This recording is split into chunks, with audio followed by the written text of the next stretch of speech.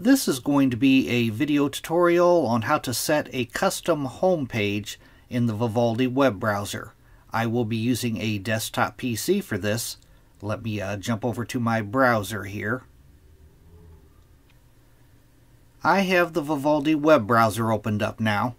If you look up here to the upper left hand corner to my toolbar, you should have a little icon of a little house up here. That is your home button. You can link this home button to whatever web page that you want to link it to. By default, I'm going to click on it. By default, it should be linked to Vivaldi's start page, but you can link it to any web page that you want. The way to do that, you want to go up to the upper left hand corner and click on the little drop down next to the V. Then you want to go down to where it says Settings and click on Settings.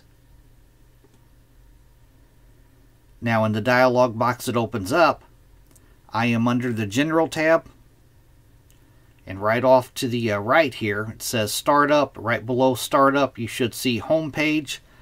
By default it should be toggled on Start Page, but if you want to link the home button to any URL that you want to link it to, you toggle on the bottom one, and then you'll paste in the URL of the web page that you want to link the home button to.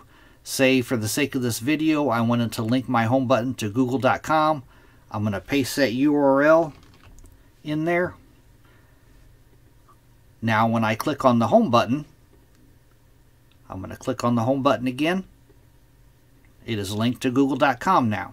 That is how to set a custom home page in the Vivaldi web browser. Thanks for watching.